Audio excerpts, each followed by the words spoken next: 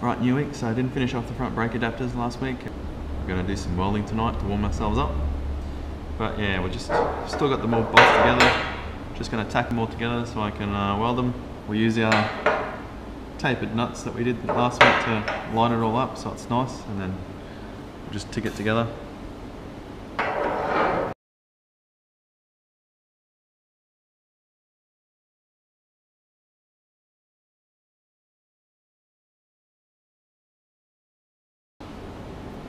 So it seemed to have worked out really well. Lined up pretty good.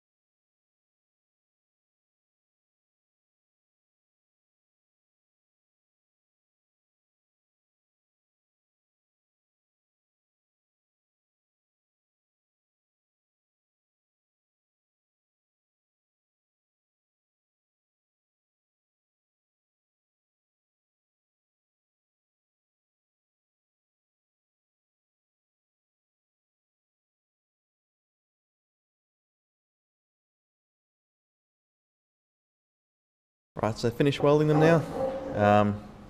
As you can see, they're not too bad. Some of them, because I'd burnished a bit more than others, I don't have the burn mark from burning the scale off, but they haven't come up too bad. There's not too much rock in them, so I won't have to skim too much off them. It's still hot. So one of the jobs I didn't finish last week was this last cast rod, so I had 16 of them center plating. These and the Commodore front brake adapters will give me enough weight to get 40 kilos, and that means I can go do my plating, so just going to bang this out tonight.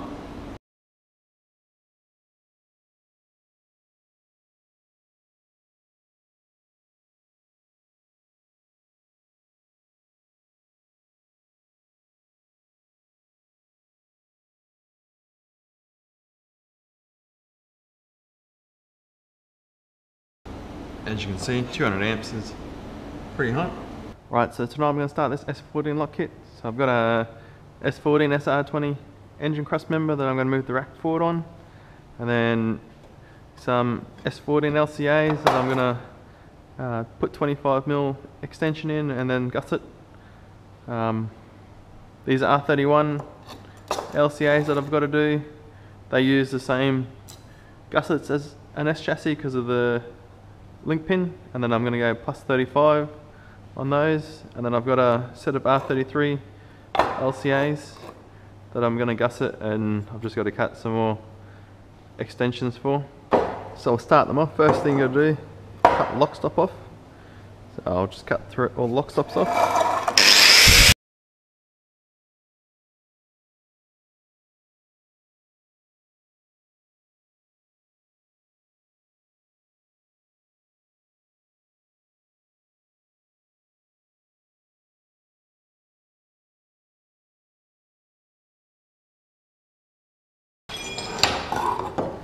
Don't get too concerned with the nicks and all that, we'll grind it all back, and then because we're going to cut it and weld it, we'll weld it all back up at the same time. So I switched over to a grinding disc now, just clean them all up, and then we can mark them out.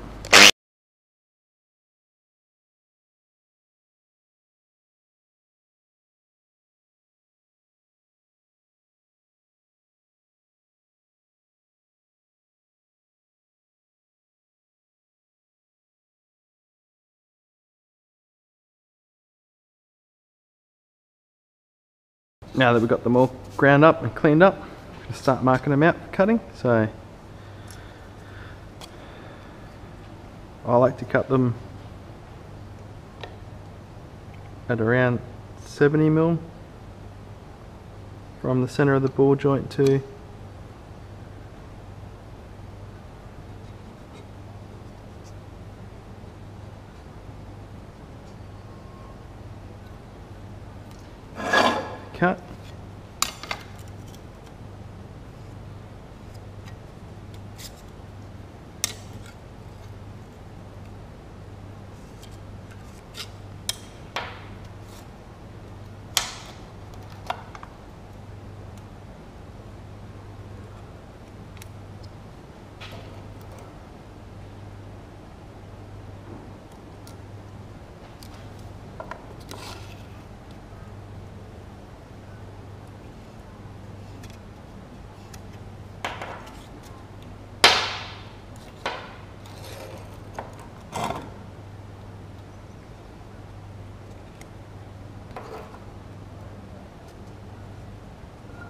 And you can see the repairs we've got to do when we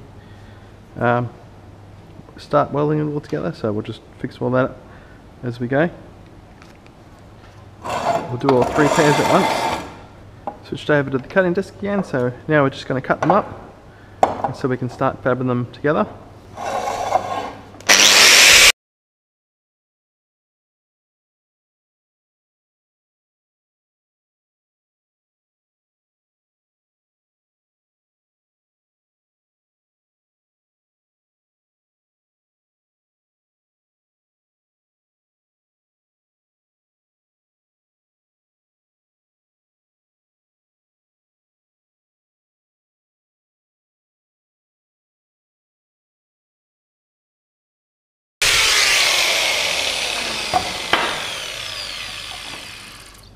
So now we just got to peel some of the paint off, give it a bit of a prep, and then we can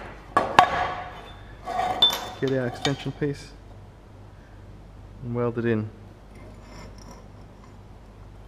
Right, so I've ground a little prep into the side of the extension, just cleaned the back up, and I'll just make sure that we've got all the coating off. Make sure you've got the B and the B. Just tack it together. The shape of the thing's not exactly right, but still heaps easier than trying to fold something itself.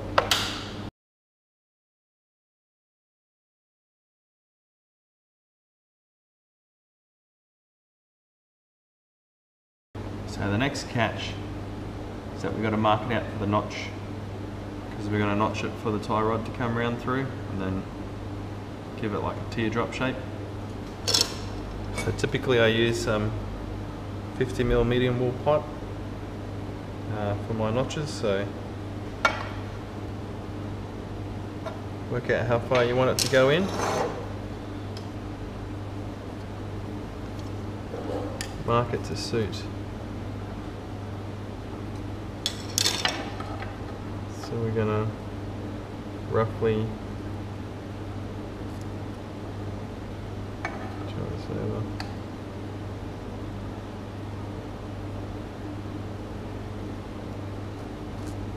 Cut that shape out of it. Same on this side. Cut that shape out of it. But we want to kind of cut it parallel to the back here. So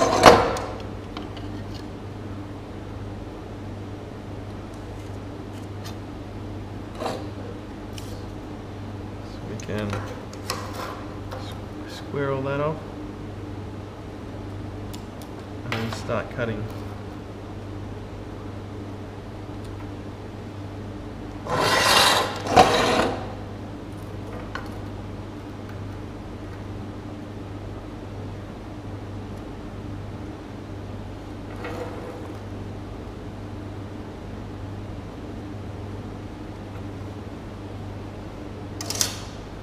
So I don't know if you can see it, but I'm going to get rid of all this material and cut this whole side out, and then we're going to cut this pipe in half, tack that in, and then I got some 40x3 to make the back side, and then we can use our gussets, trim up our gussets to suit, and weld it out. So it just allows the tie rod to come in and sit on the edge instead of it coming in and hitting the edge like so. It'll allow it to come in for some more lock. Swap back over to the cutting disc, and we're just going to start cutting it all out.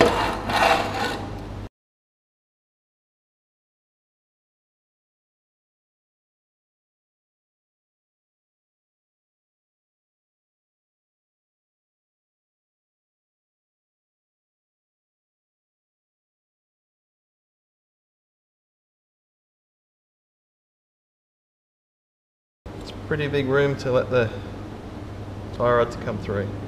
So we'll cut the other side, We can grind it up, cut the pieces and weld it all together.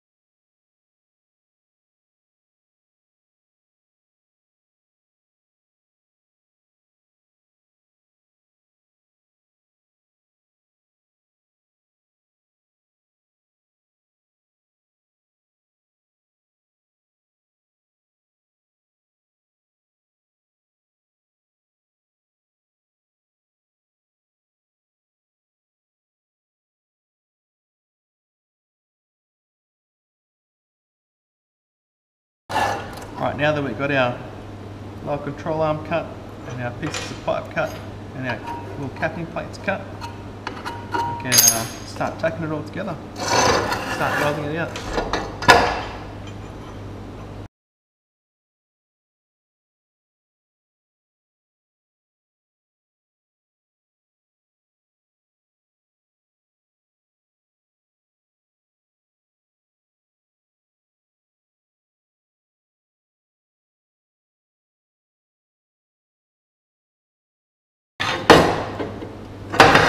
That's what it's going to look like. Big cutout. Trying to keep the space for the bolt of the caster rod, but it should be hefty look.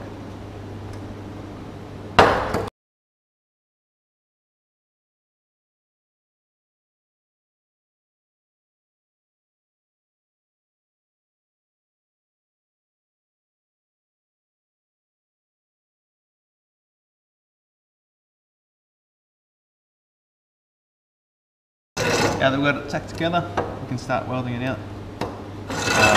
We'll weld all the top out before we grind it all up, and then start trimming the gusset up to suit as well.